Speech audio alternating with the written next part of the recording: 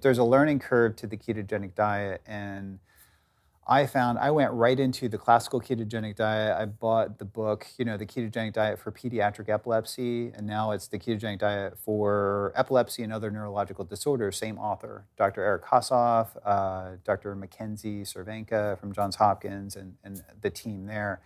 And they advocate for a variety of different types of ketogenic diets, and then adjusting it to the patient and their circumstances too is going to be important in the world of epilepsy. So it remains the only widely accepted application of the ketogenic diet at this time is really epilepsy and metabolic disorders like glucose transporter type 1 deficiency syndrome, PDH deficiency, and things like that. And interestingly, there are inborn errors of metabolism that are contraindicated with a ketogenic diet, like carnitine transferase activity, CPT1, whether it be primary or secondary too. So it could be deadly. A ketogenic diet could potentially kill you if you have carnitine, transferase deficiency. So that's a whole nother topic we could discuss. You bring up an interesting point with the contraindications because I'm interested in a few of those aspects. So for one, perhaps other genetic variants that maybe aren't as rare. So for example, APOE4 allele, which, a quarter of the population has one of those alleles. Like how is it known how people with that polymorphism respond to ketogenic diets? And also, you mentioned, briefly about people that sort of race into the ketogenic diet without any sort of carbohydrate restriction, and how it can elevate some biomarkers like triglycerides, for example. I'd love to talk about what biomarkers do you think are good to monitor and to see if someone is favorably or unfavorably responding to a ketogenic diet, and at what point would you, how many times would you do it before you sort of give up and sort of modify the diet or change the maybe types of fat? You mentioned the types of fat, or things like that. Yeah, I think it's important. A lot of people jump into the ketogenic diet and, just from a standard diet, it's important to test the water. If you're not using it for epilepsy or another disorder, you want to titrate the carbohydrates down and track and monitor along the way. You maybe do cut your carbs in half or by 2/3 or whatever. And then at the 4 or 6 week mark, get blood work again and look at your glucose response, check for hypoglycemia, things like that. So, APOE4, that's about 1/4, right, of the population. I get this question a lot, and I don't think it's ideal. Even the books on ketogenic diets say that it's an unnatural diet and it's not healthy and it's not sustainable. So these are from the people who research the ketogenic diet, who publish the most on the ketogenic diet, who are in the trenches using this diet as a medical therapy for known conditions that are responsive to the ketogenic diet.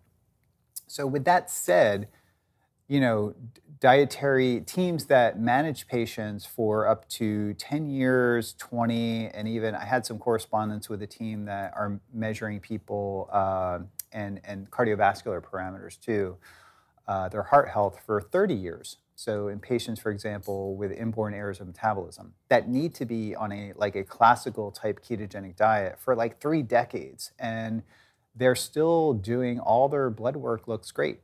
So I think that's a good example that the diet's not going to kill you. It would have done that a long time ago in these patients that are on a 4-to-1 or 3-to-1 ketogenic diet.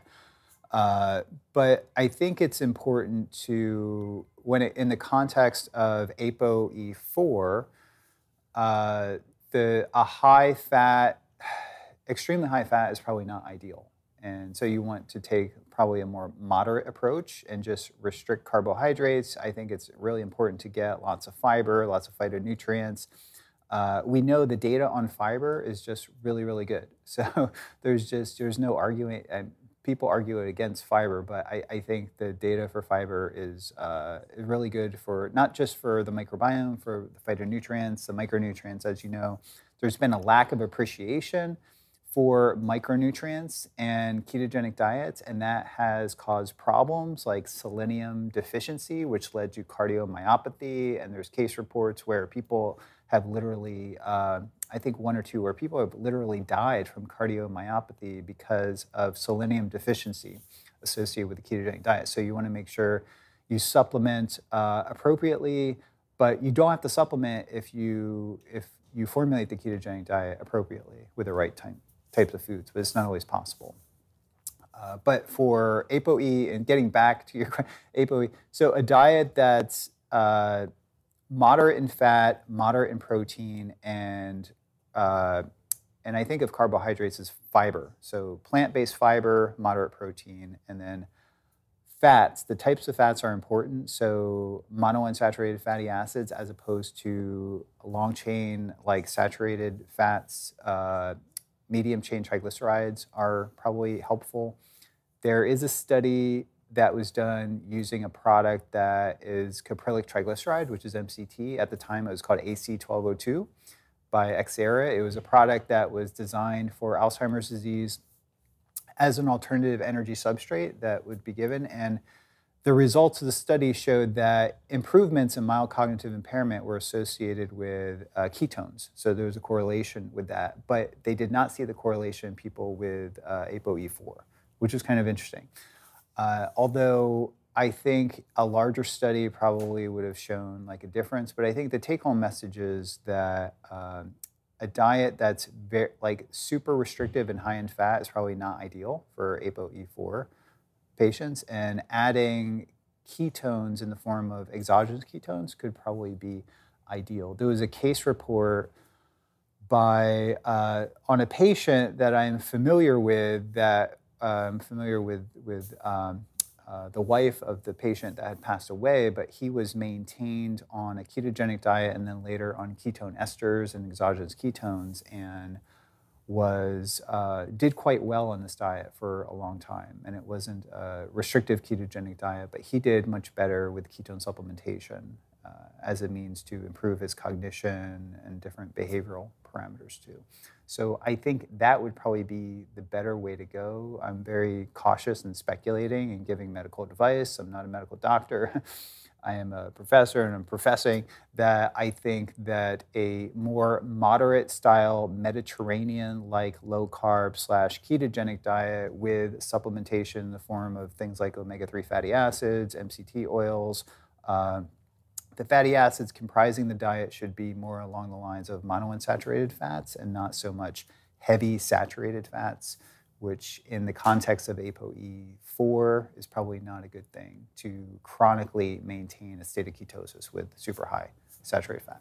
Yeah, so maybe more avocados, more of the nuts and olive oil, salmon, which is a good type of polyunsaturated fatty acid. And I mean, that's the kind of diet that I was doing and will try again. And we'll talk a little bit more about why I'm so interested in ketogenic diets. I don't have epilepsy, and I'm certainly not someone that eats a standard American diet either. But there are so many interesting effects that being in a state of ketosis and having the ketone bodies elevated, and that to me are very interesting, and I think possibly beneficial for health span, for cognition.